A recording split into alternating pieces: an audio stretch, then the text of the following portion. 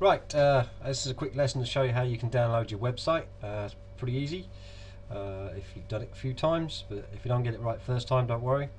Click on Start, All Programs, and you're looking for Microsoft Front Page, which is here amongst your Microsoft Office tools. Click on that.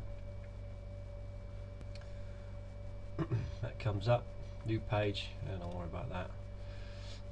Just click on folders, get rid of that. Anyhow, if you go to Import Web Wizard, just here, Import Web Wizard, just here, that's fine. Leave this as it is, just leave that alone. Click OK.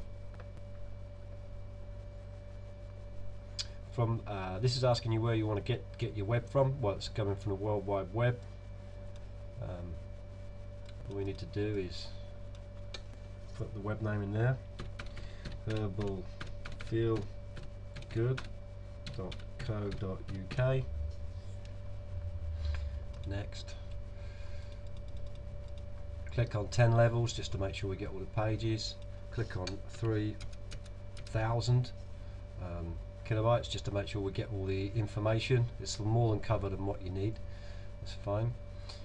Click on next. Click on finish. It will come up with this. Just click on yes. I'll just pause that a second while we're waiting for it to all download.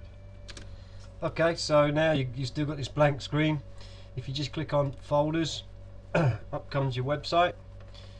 It's all there in all its glory. Just double check.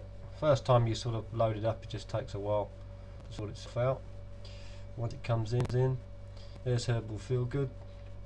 It's all there, and we'll leave it at that for now. You can't just click on here and run it like a normal website. You can't do that. If you want to move around, you can do two things to have a look at it in this kind of view. You can click on folders and have a look at a web page that way, or you hit Control and click to move around, because obviously this is not a web view. So I'll teach you the rest of the stuff in the next lesson. Take care.